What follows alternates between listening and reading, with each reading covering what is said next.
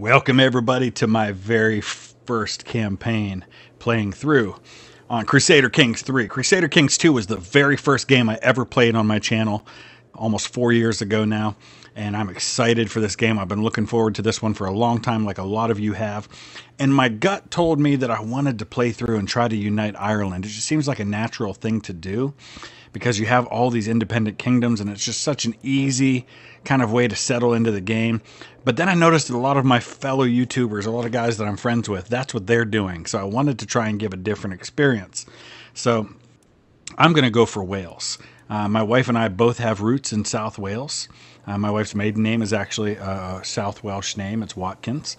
And so it seems like a natural place for us to start. And so we're going to start as Prince Howell. And we are going to try to unite Wales first. And then we'll see where the game takes us. I may go into Britain, or I may cross the ocean, cross the sea there and go after parts of Ireland. It's just going to depend on what happens, especially with the Vikings and the raiding that's happening there. And of course, we're going to have King Alfred the Great in Wessex that's going to be trying to unite England. So we're going to try to beat him to the punch on that if we can. I don't know what's going to happen. We're going to have to follow the story. So let's dive in. I've got maybe 5 or 6 hours into the game now, so I'm starting to feel a little more comfortable with the changes that have been made since Crusader Kings 2. For the most part, you know, the way the game works is the same. There's just some little things. And so be patient with me, bear with me as I figure my way through some of the things I haven't figured out yet. I love the new lifestyle that you choose. This is your way that basically you level up. This is the RPG element to the game. And that's what really this game is about, people. It's about people and relationships rather than nations. And that's how nations were in the feudal times. It was much more about families than it was about borders and nations as we understand them today. So I am going to focus on martial, just because early on we're going to probably be at war and fighting a lot. So it's going to be important for us to be able to build ourselves militarily. So I think I'm just looking at the different options that are available to us. I think we're going to go with strategy focus to start. We may switch that at some point, but that's what we're going to go with for now. We also have an unmarried heir, and my own character is not married, so I like to go with the most powerful allies, and we've got a perfect option here. We've got a 17-year-old princess who is the daughter of King Charles II of West Francia, which is modern-day France. We're playing at 867, so the nations aren't what we know them today, but we're going to go ahead and send that proposal out. And then we have 3 issues. We have some wars we could declare. I like the way they do the fabrication of claims now. It's not quite the same. How it worked before was you would send, say, your chancellor to fabricate a claim, and you had such and such a percentage chance every year of fabricating that claim. Doesn't quite work like that now. Now, basically, what you do is you send your chancellor. In this case, we can actually send our bishop to do this, to fabricate a claim. And then there's a percentage that you have to get to of progress. And once it hits 100, you'll be able to press that claim. I like that a lot more than the way it used to be, because you know exactly when it's going to happen. So the next thing we want to do is we want to take a look, and I love that your spouse is a member of your council now rather than having to be appointed to the council in a particular position. We can appoint each of our council members to do different things. I think we're going to go to Foreign Affairs. And we're going to send this councilman to work on foreign affairs with the Kingdom of Wessex, I think, is what we'll do. Oh, it's just foreign affairs in general. You don't actually have to pick an area to do that. Collect taxes, increase development in the county. Let's do that with our steward. Our spy master, we're going to find secrets for now. And then our marshal is going to train commanders. Let's do that. Greetings, Prince Howell. I gladly accept your marriage proposal. You will be joined with my daughter Ermentrude in holy matrimony. May God grant you long life and many children. Signed, King Charles the Bald of West Francia. Excellent news. And now our heir is also unmarried. So we're going to go ahead and marry off. We do have a son. He's a cowardly lackey. That's not promising, because that's who I will become when this is over with. So do I have any other children is the question. Let's take a look at our family. We do have other children. Arthfail is the oldest, followed by Owain, who's also unmarried. So is Reese. So we have to marry off all of them. It looks like we have good relations with all of them. I also have a half-brother who's a knight. Knights are a new thing in this game, which I absolutely love. All right, so let's marry off our son. Alliance power. Well, obviously, we're not going to marry him off to a 4-year-old. So let's see what options we have among the eligible, actual old enough to get married ladies. Now we've got the Infanta Visigoths. So she's foreign culture, tribal. Is she even Christian? She may not be. Has claims on the following titles. Okay, let's do it. Some of these, when you marry into them, all children of this house will be born into my this marriage will be born into my house. Chance of children medium. When you marry folks who are of other religions, you can actually convert them. I think even convert them to your culture. All right, there's another acceptance of a marriage proposal. So those are good things. Wedding celebration. With my marriage to Princess Ermintrode, the realm expects us to throw a suitably extravagant wedding celebration. It is well within my right to collect a royal aid duty as part of this, but some may consider it tasteless to levy an extra tax during a time of jubilation. So, of course, I will collect it. It will be 75. We can gain 350 prestige by not collecting the duty. We're not going to collect it. We want to get off on a good foot with our people. Piety is something I definitely want to level up. And you can actually see they do hit certain levels. So piety can go, right now I'm dutiful. I can get to faithful next. Prestige, I'm very close to being distinguished. And then monthly income, of course, if I was pursuing a stewardship strategy, I'd probably make a lot more money. Renown, we're very close to being reputable. So these are all important things. My total soldiers right now, 6 knights, 1,146 levies of high quality. And we have 4 out of the 5 holdings that are possible for us to hold right now. All right, so this is going to be our first option to be able to start working on our martial skill. While studying the tactics of ancient generals, I was inspired when I learned about Constantine's victory at the Battle of Milvian Bridge. The night before the battle, Constantine dreamed that a victory would be granted if he painted Chi-Rho, a symbol of Christ, on his soldiers' shields. He did exactly that, and the next day he overran the forces of the usurper Maxentius, who fell into the Tiber River and drowned. The wicked are no match for God's armies. I can gain the trait Holy Warrior. I've got to be careful about the stress level, because if you gain a certain amount of stress, that becomes an issue. I'm going to go for Flexible Leader. I like that idea. All right. Mayor Fernfail has been showing off a promising new recruit. He may not be of noble stock as you, my liege, but on my name I swear that Kinrig... Now, I'm going to apologize ahead of time. Though I and my wife have Welsh heritage, I am not the best on Welsh pronunciations. I'm learning them, but I know I'm going to butcher some of these, and I apologize to any of our Welsh viewers for not properly pronouncing things. And if you can correct me, I would appreciate that. Please feel free to do so in the comment section. All right. Very well. Bring him to the castle. A new claimant. Of all the buffoonery I've ever seen in Mayor Powell's inane efforts to improve my relations with my neighbors, my good-for-nothing chancellor has officially acknowledged Prince Rodri's claim on the lordship of Brecknock. Supposed to make friends, not enemies. So you can see here we're getting very close to fabricating our claim on this county. Let's see. Gain 50 martial lifestyle experience. All right. So we're about to do that, and then it's going to cost us some gold to be able to press this claim once it hits 100. So we'll go ahead and see that. Oh, call to war. Oh, boy. I'll accept. I'm really not going to fight in that war, but I need to stay on good terms with my allies. Let's go ahead and finish this claim. All right, to the benevolent Howl, I have prowled through documents both ancient and of less certain provenance. I have finally enough material to make the case that you are the rightful lordship of Carmarthenshire. All that's missing is one little bribe. See it done. 99 gold to make that happen. That's basically all the money I have. But now, we have the claim that we need.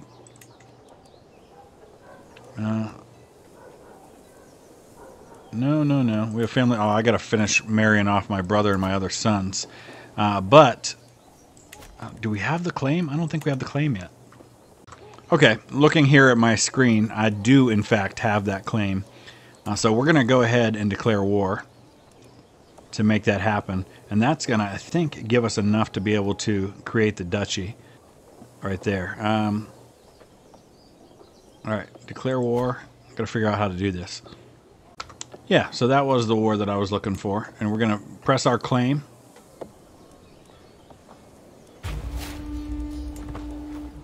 Let's pause for just a second. He's got a pretty small force. I should be able to handle him. It's going to take me some time to raise my levies, though. There they are. I've got a pretty fast speed going. I'm going to have to slow that down. Okay. Now, I like the battle system. There's been some improvements to how that's done. There we go. So now you're going to see. Let me pause it for a second. There are no men-at-arms. We have 1,064, including 6 knights, against 354. He does have an advantage, which means his damage is increased, which means he's going to do more damage than me. But in the long run, I'm going to win. And what's cool about this is when the battle's over, you actually get to see how many men your knights killed. So, like there, our knight Mayor Peter killed one of their knights. You get to actually see that in the results. This is really cool, looking at the details. So here you go. Our knights, you can see how much prowess they have. There's actually the name of every one of those knights, and I just love that little detail. One of their knights was killed in the battle. One was wounded. So that's, little things like that just immerse you so much more into the fight, and I just absolutely love that. All right, as we are going to go ahead and start laying siege to Carmarthenshire, we've got our first perk available. And the Casus Belli cost is down 50%, and that's going to unlock all 3 of these, and that'll be the next thing that we go for. Naval speed, siege weapon effectiveness, organized march, I like that one. And then the toughness of cavalry and skirmishers. Those are all really nice perks to have. But for now, we're going to go ahead and lay siege. Let him do that. I don't think he's got the manpower to do it. Another thing that's cool now is, if you remember, if you're familiar with Crusader Kings 2, if you had a county and everything was kind of at the county level and above, you could look on your county screen and you would see the holdings underneath, the cities, the bishoprics, etc. You can actually see the borders of those within your county now. So here's the borders of the city of Landmidfree. Here's the barony of Caerphilly. So you can kind of see all of those things. And just little things like that I really like. And I love how smooth the map goes in and out. That's kind of a feature that most games are implementing these days. So we'll finish our... Oh, there's our victory. Oh, that was the other war that was going on. Oh, we're not actually laying siege because I don't think... We got to go here and lay siege to this city. There we go. So there's the daily siege progress. It may take up to 7 months. It may not take quite that long. Oh, who was captured? How was I captured? Oh, because I wasn't with the army. He marched in and took my capital. All right, not a big deal. Free once more. My son and heir has been released from his imprisonment and is free again. Oh, we lost because he took our capital. So that's interesting. That's not how this used to go. It's important that I know that, because had I known that was the case, I would have pursued his army. But now we know. Now we know how it goes. Let's see. 3 of my courtiers were killed during the siege of Penfro. Wow. So that was brutal. Did he execute him afterwards? I wonder who he killed specifically. My sons are all okay. My brother's okay. It was just some of my other courtiers. All right, lesson learned. Don't let him take your capital even while you're besieging his. Okay. Okay, so as we are once again fabricating that claim, we have a raid going on that we're going to have to deal with. And this is something that's going to be a regular part of life because we are in the Viking Age, and that's just a reality right now. So I'm also looking at my issues here. I'm in debt, low county control. We've got to get these brothers and sons married off. But let's go ahead to our military, raise our armies, and deal with this raid. He sees me coming, so now he's running. But I've got speed on my side. There we go. We caught up to him. Gonna lose a lot of men in the process. These guys are tough fighters.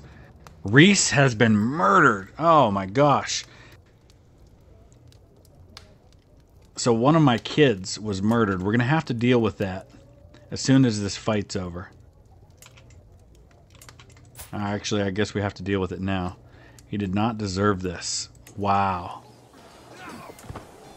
And that wasn't even the good son, was it? Alright, so we recovered raid loot. Now we've got to disband our army.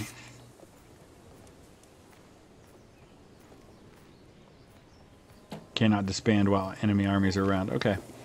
Alright, let's take a look and see what happened here. I've got to look at this issue of the murder and figure out who did it. Okay, he wasn't actually murdered. He was actually killed in the battle. Killed by Vikings. Alright, so that's a little different than being murdered. He actually died in the battle. So that's an honorable death, really. But still very sad.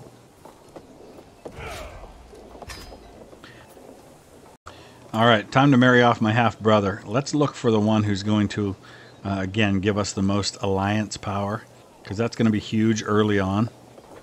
But we've got to find somebody he can marry now as opposed to somebody who's going to marry down the road. Because he's already, you know, he's not a kid. There's not a lot of good choices for alliance power until we get here to the Dutch. Yeah, let's go with that.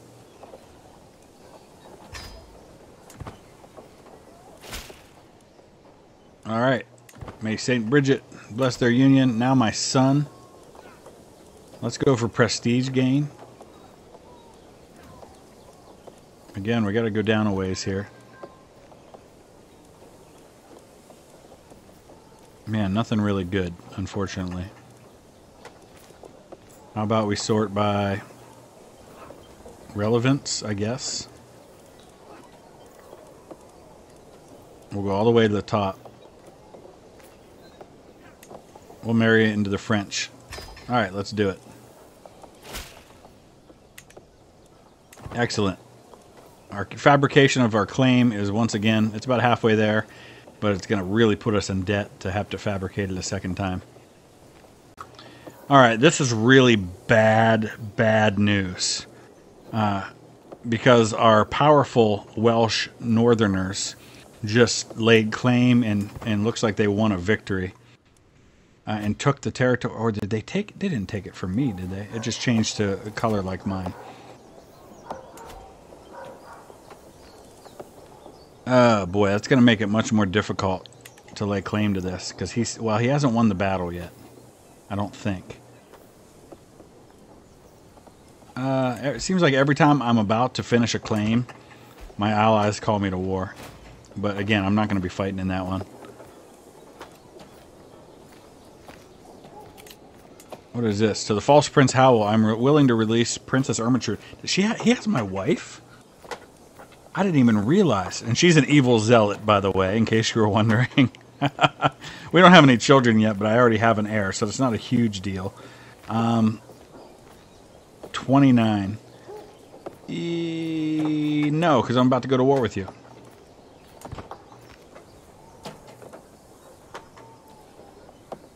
Yeah, I hope that doesn't put me at odds with them, because that's going to be really, really bad if it does.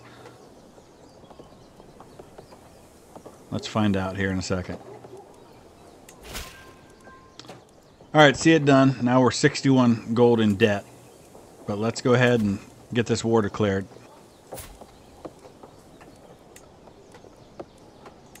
No, I don't want to declare war on the Jarl.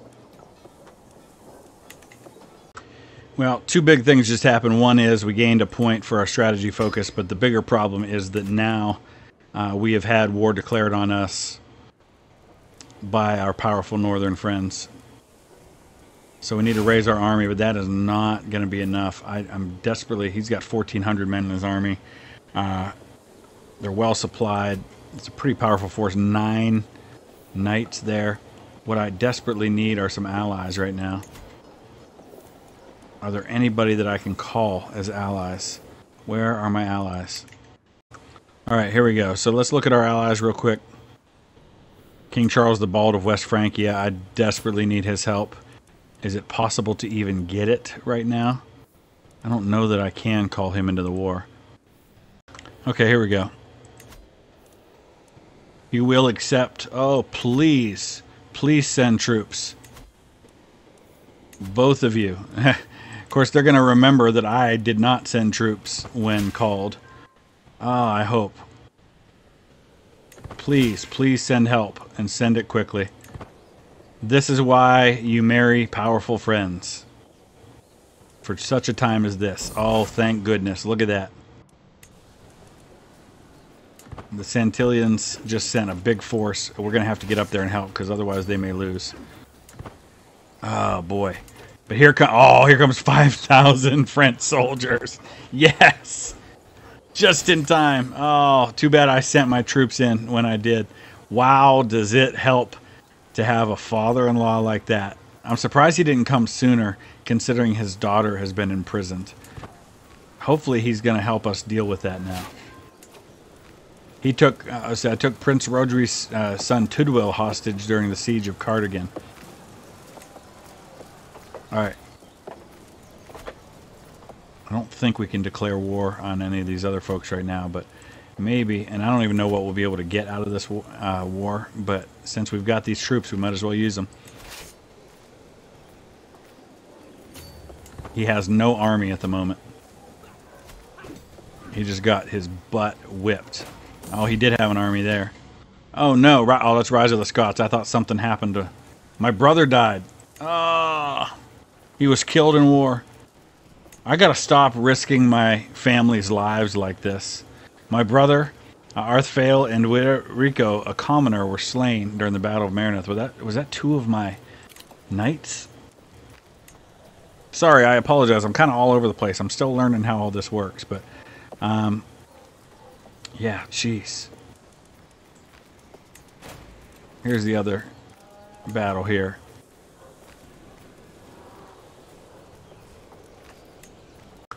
Alright, so the West Frankian army basically went over to Dublin and left us to deal with an army that's besieging my capital. So I'm hoping that these guys will get there in time to help out, because otherwise I can't defeat these guys on my own. Even combined, it's going to be tough. But if they take my capital, I'm done. I'll automatically lose this. Oh, we've got a new perk available. Okay.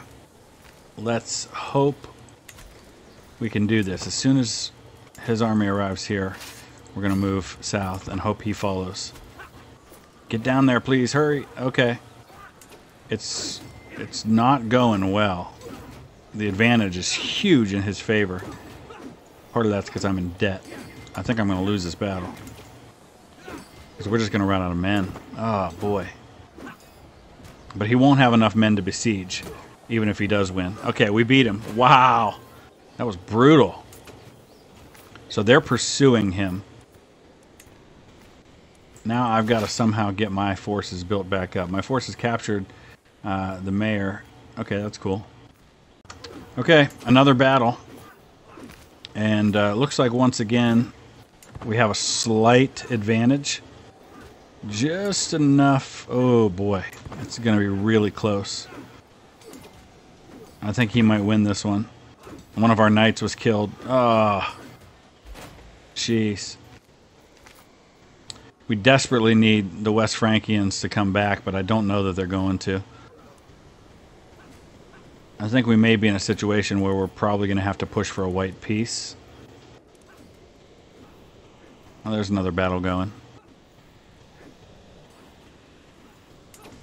Who's this fighting down here? Well, my perverse wife, Princess Ermentrude, has been released from her imprisonment, but the fight does not go well for us. Who was that? Oh, that was the Vikings fighting there. Unless the West Frankians return, I really have no chance of being able to win this war. So we're gonna have to fill our council position. I think we're going to probably have to push for a white peace and just try to build up our forces again. So I keep the contested title, but everything else stays as is. Oh, he wants to offer me 50 gold to get his wife back, because I have her. Huh. I don't know if I want to do that or not, but I'll go ahead. I could use the money right now. Another available perk. Yeah, siege weapon effectiveness 40%. That works. We actually have 3 more prisoners that can be ransomed. We captured a bunch. Yeah. Let's just rake in the money from ransom. This was a common thing. The ransom that was paid for Richard the Lionheart when he was captured returning from the Crusade was like the equivalent to, I think, several days or several years of income for the whole nation. All right, well, suddenly we're rolling in the dough, and that's going to come in really handy because we're going to use that money if we ever have to go to war with him again. But we're going to start right now. I've got to start thinking about a men-at-arms regiment that's going to help me. It's not going to be cheap, and I don't know how much it's going to cost to maintain, but I feel like it's going to be really helpful moving forward to have.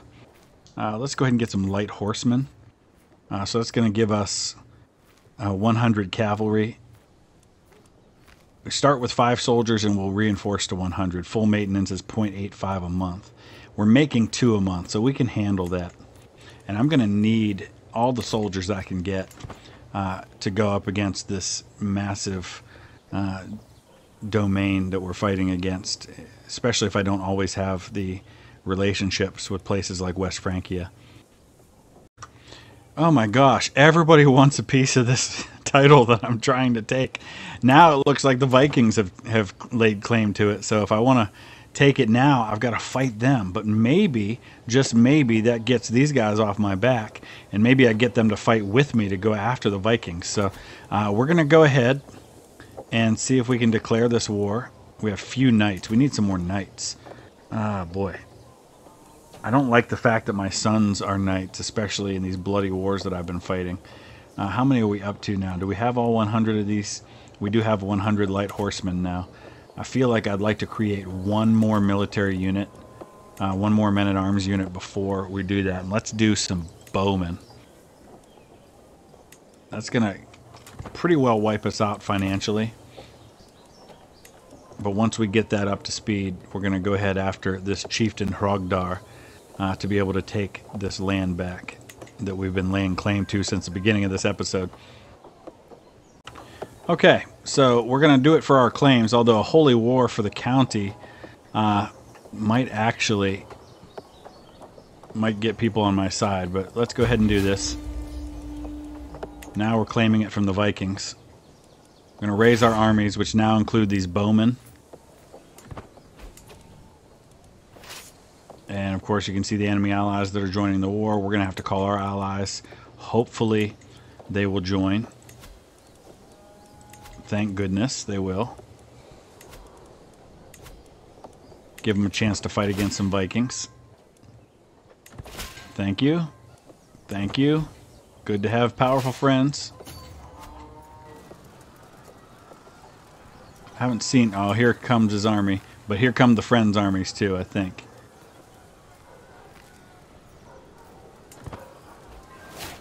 Nope. That's the enemy.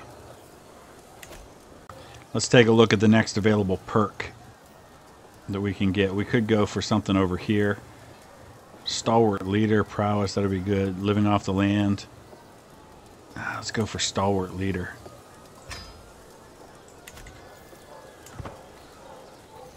Where are the friends? Okay, the friends are here. The West Frankians have sent their forces. We have the protection we need now to be able to see this through. What do we still need to do to win this? Nope, not yet. Well, after all of that, my wife, Princess Ermentrude, is bearing my child. The evil zealot is going to have a spawn. So, I don't know how I feel about that, because I'm not sure that I want my... She's sadistic. She's wrathful. She's an intricate web weaver. She's pregnant. And she's zealous. She's basically... She's Cersei Lannister. That's who she is. Oh, there's some bad news. My wife, Princess Ermentrude, assures me it is the way of life, but her hand lingers on her belly. The child was not meant to be. So, we lost the child. Not an uncommon occurrence. Certainly even today, but back then, much more common. We just can't seem to finish off this war. Okay, there, we're at 100%. So, at long last, we have finally claimed that title. And with that, I think I'm going to wrap up this first episode, because that whole episode was about that. We haven't even begun to explore things like research. We haven't explored religion and all of that aspect of things, the culture.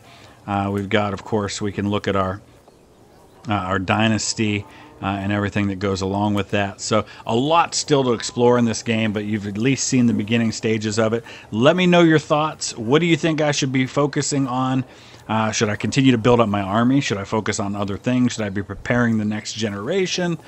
Use the comment section below. We'll be back again soon with some more content. I'm going to be playing this for a long, long time to come. Thanks for watching. We'll see you again soon.